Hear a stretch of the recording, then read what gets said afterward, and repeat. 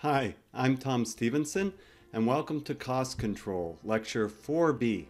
So in this lecture, we're going to be following up on what we discussed in Lecture 4A, which was the direct method of what I call an anatomy of a recovery. How do we recover a project? How do we update a project? How do we recover a project? And what are some of the elements that you require for baseline cost control, for baseline schedule control, the inputs, and then the ability to compare it. So we'll round out today's lecture with a little bit about the requirements for cost control and the variety of ways and means of measuring cost control. And so we've been stressing all along the importance of measuring and cost monitoring and control. And we'll be looking at this from a macro view. So if you haven't seen lecture 4A, make sure you go back and you review 4A so that you can see the individual granular view, because you need both views. As I probably mentioned before in other lectures, the interrelationship that goes on with the site team between like a site superintendent and a project manager, they kind of cross over each other. A site superintendent tends to take a shorter view. A project manager tends to take a longer view. And you know what? Both are important, right? Like you got to deal with what's coming up in the next 6 weeks, like a site superintendent would.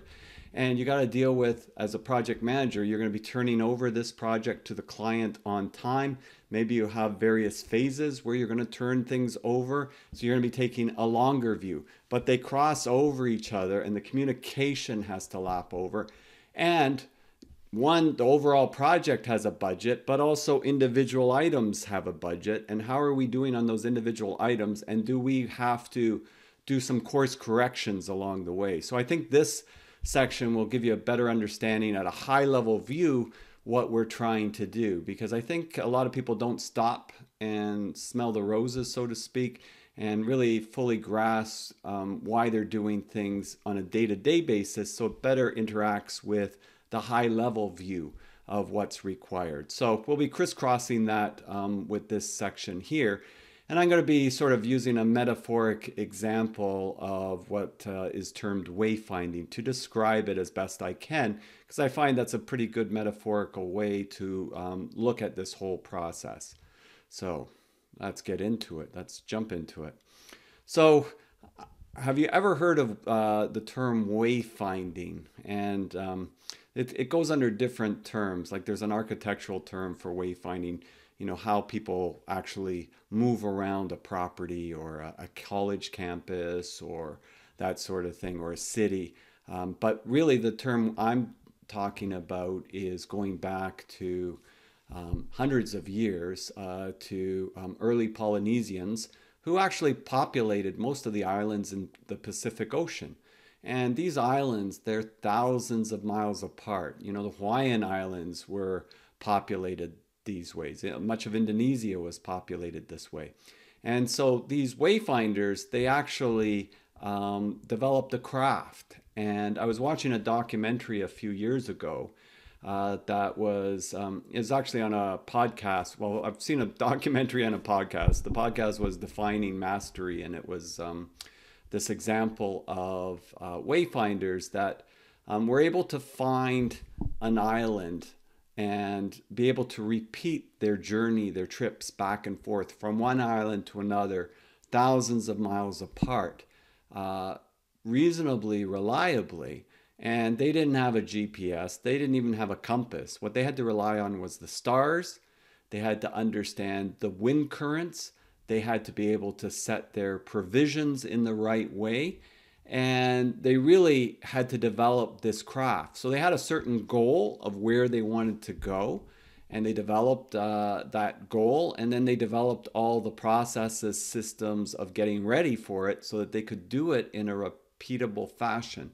And if you've been following the lectures up to this point, you can sort of see a pattern between goals, processes, and systems, and being successful in project management. And indeed, we need to do that in cost control so that we can ensure that we can keep on track in our projects. Just like a wayfinder would have to keep on track on their journey to another island. So they really had to master that craft of wayfinding. So, they didn't even have real sails. Like, it was basically a flat bottom canoe that they would use that was fairly large.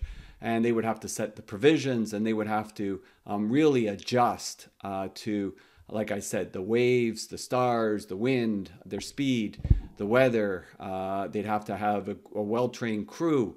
And there was many other things that had to come together for them to be successful. You know what? If they weren't successful, you never heard from them again, because the ship was lost at sea and that was the end of them.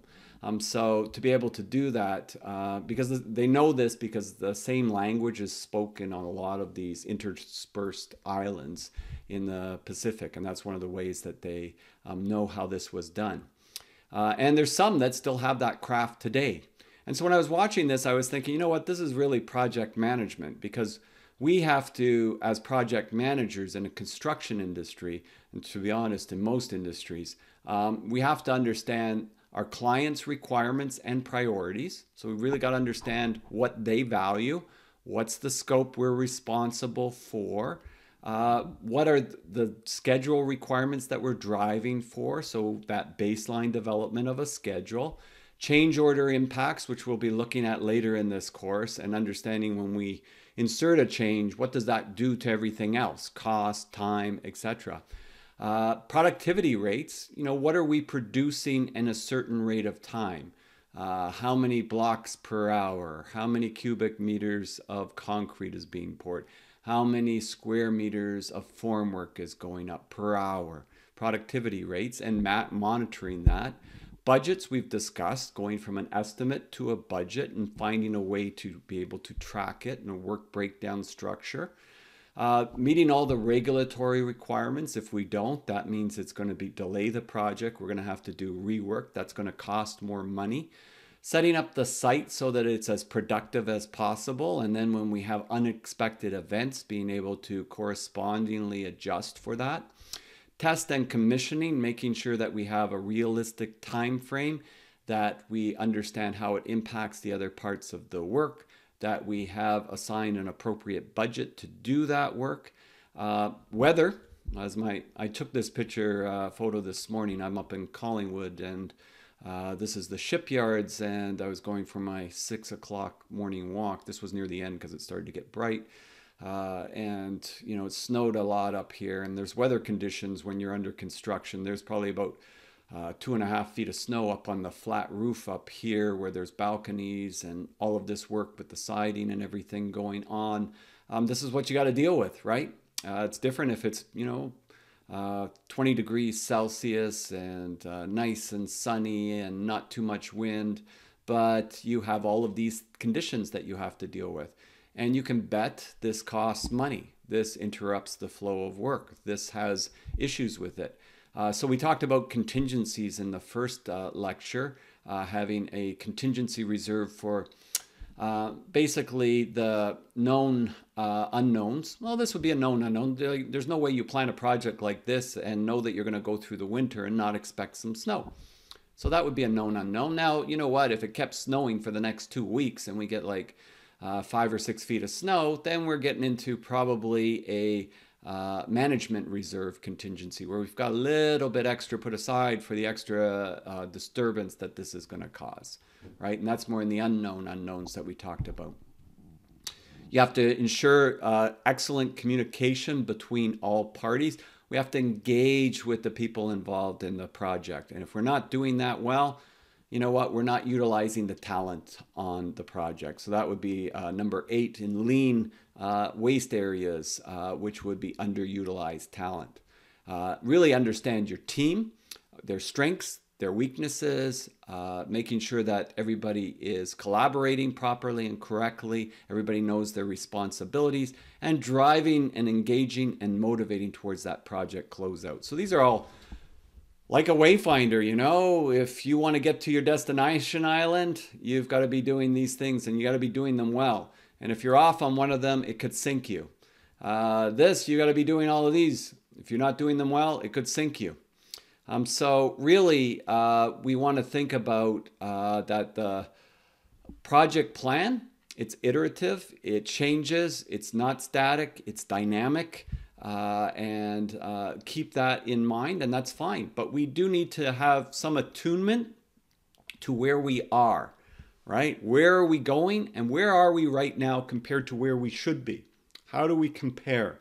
Very important in the area of project management. That's why we spend so much time on scheduling, so much time on cost control, is because we really have to be able to measure where we are. It's the same way a wayfinder needs to know on a map, where are they? So when you think about that, our baseline cost budget and our baseline schedule is really going to give us the map to where we want to go. And then we got to figure the coordinates at any time during our journey where we are, so we can do our course corrections.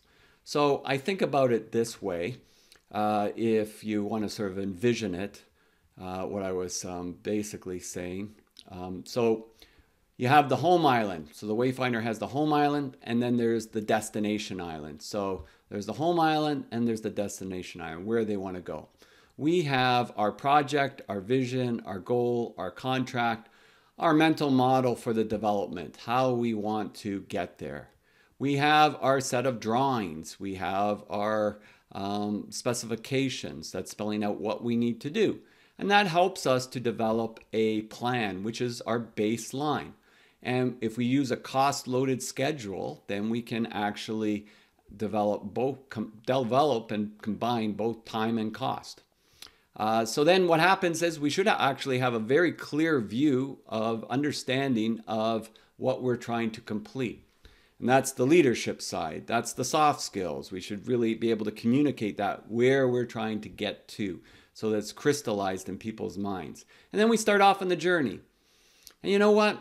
Things don't always go the way we planned. Maybe a subcontractor goes bankrupt. Maybe we have some big snowstorms like I was just illustrating. And we get a little bit thrown off course, just like the wayfinders. They hit a little bit of a tropical storm and it pushes them off course. Well, they got to figure out how far off course they are. They got to look at the stars. They got to understand the currents, where it's taking them. And they've got to understand where in the ocean are they. We've got to understand where are we on this project compared to time and budgets. We'll be looking at short-term schedules in a few weeks, and that also plays into our better understanding our coordinates and also better understanding in doing course corrections. So this is really our update. This is our first update. So in lecture 4A, if you haven't seen 4A yet, go back and look at that, because then I go through the update process. This is what's going to tell you where you are during that update process. Then that's going to help you to figure out how you're going to recover time and money. So that's the recovery. That's the 6 steps of the direct method, the recovery stage. And you know what? That's what construction projects, that's what all projects are. They're a repetition of this process. You keep updating, you keep recovering, iterating. You don't have to recover if everything went well. Like if everything went well the last month, there's nothing to recover. Or if you're a little bit of ahead, you've built yourself a little bit of a buffer in there, which is always nice. But if you go off course, that's where the recovery comes in. It's all part of that process, that 6-step process that we talked about when we said the direct method. Detect along the critical path. Look sooner rather than later, the immediate, right? Reduce, so that would be the no or low cost solution. Experiment, try different paths, different possible solutions, validate them. Get commitment, the C, get commitment from the people involved in it, and you do all that, then it's going to be working well with the team, and you're going to get to your destination. That's basically the idea behind this process, completion of the project. You can do that. Some construction projects, they don't do it that well. Some companies don't have the systems built in. We talked about systems, habits, routines, rituals, creating a positive culture. That's the T in the team. And they don't do that often. So what happens is they tend to go off course, but they don't really know where they are. And it gets worse, and it gets worse. And before long, you're kind of like the different ocean, the Titanic in the Atlantic, and you hit an iceberg and the project kind of sinks. So to avoid that, we need to be doing these processes that we're talking about. Developing a plan and a schedule and a budget for the project and then carefully monitoring it as time goes by on the project and seeing how our costs are comparing to the time compared to the physical work that is completed. And then knowing how far outside that path we are. So I think about it in those terms. Also, when we think about success in project management, we think about all the changes. So we go back to lecture 1A when we talked about change in the construction industry and change in our world, for that matter. When we look at some of the new innovations that are coming in construction, and there are a lot, more than there's been in a long period of time. So we're at kind of a tipping point with the movement on building information modeling, with the movement on basically 3D printing and lean construction methodologies. There's a lot of things that are evolving and changing the way we do things. Sustainable building practices and the technologies that are coming afoot, and the technologies that are going to come about in the next even 4 years with some of the investments that are being made in the United States in that area. I think we're going to see a lot of advancement in the short term. And so these technologies really, when they're the successful ones, are really about minimizing the variation. All right. So they're about minimizing the variation from the plan. I've been discussing, VUCA, volatility, uncertainty, complexity, ambiguity. By now you should be knowing it pretty well in the earlier lectures. If we have a fair bit in construction, but anything that we can do that helps to reduce the variability, increase the certainty, get rid of some of the fog of ambiguity is going to be helpful. And so they tend to squeeze the deviations for us when we increase our management processes and improve upon them. So this is all leading us down towards that sort of path of being more successful in our project management practices. And that, of course, includes the engagement of the best people in our projects and making sure that they're engaged and motivated towards the same overarching goals so that our systems will make us reach those goals more easily. I think of, I was reading a book recently, and there's this term, wisdom of the crowds. And you got to be kind of careful. You can Google it, but you got to be a little bit careful and mindful of some things. I'm always mindful of even some of the tools that I tell you. I'll always tell you, think about them, but see if they're appropriate for this particular instance. Nothing works in all cases. So you always have to give yourself a little bit of an open mind and a little bit of latitude with it. But wisdom of the crowds makes a lot of sense when you think about a crowd of skilled people in a specific area. So if we have a group we have a contractor and we've got a group of subcontractors that are collaborating and working on a project, if we're trying to make certain decisions and we're really engaging that group, it's better than if just I think what's the best way. Even if I'm really experienced, I can filter that information and somebody will say something that I didn't realize, and that's going to improve the plan. And that little bit of an idea culminating, going into this overall plan, it's almost like compound interest. It starts to accelerate in the learning and success on the project. So in that case, wisdom of the crowd is very good.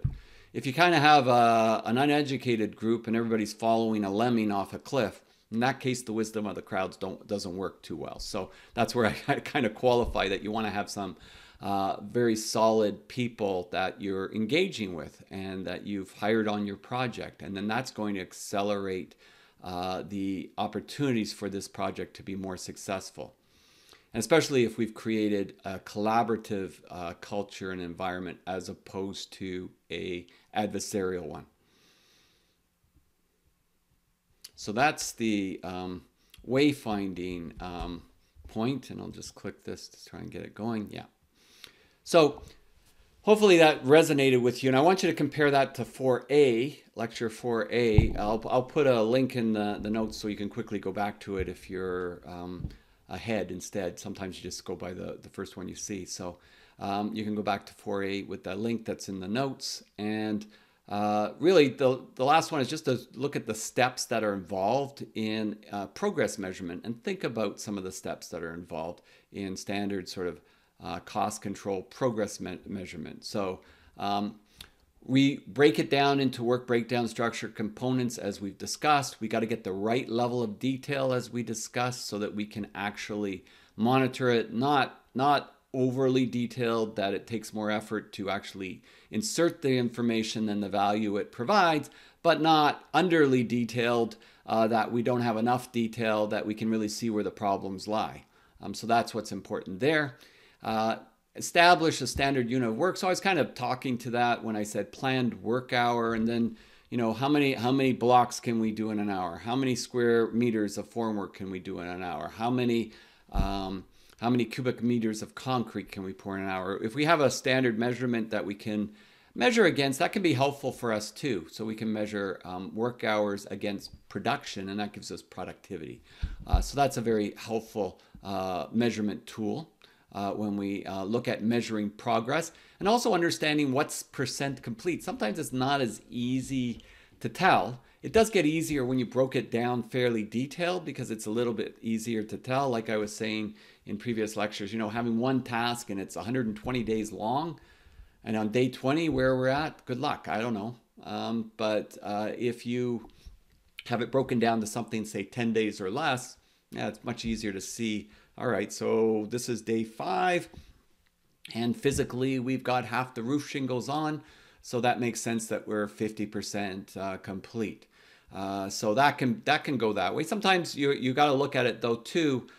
You could be 50% physically complete, but not hour-wise. So for example, maybe the blocks that I was mentioning, you're doing a gymnasium wall.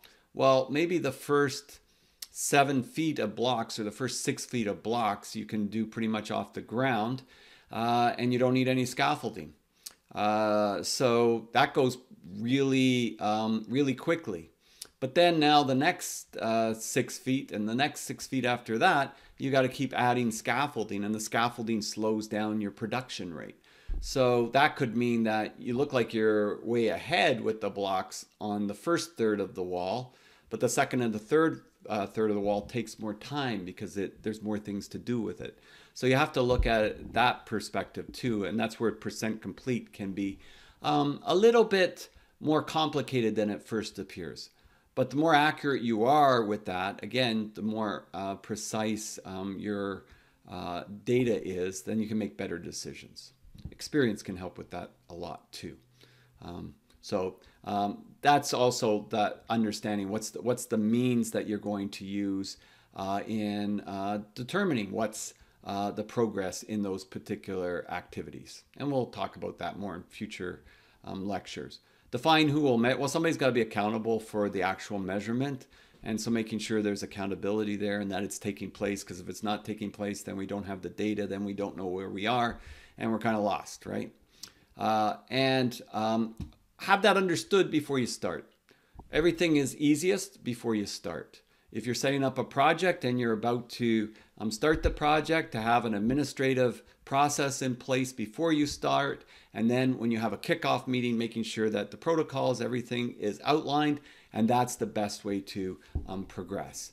It's kind of like teaching in lots of ways. If you're teaching a large group, if you can sort of say, this is what we're doing, this is the way we're doing it, these are the marks, this is where you're going to get them from, this is when you're going to get them from, and keeping control of the group a certain way right from the beginning, it's much easier than doing things on the fly. And people don't respond too well in construction, especially when people are giving you contracts and they're signing off on contracts for a certain amount. They may have their own expectation of what that means.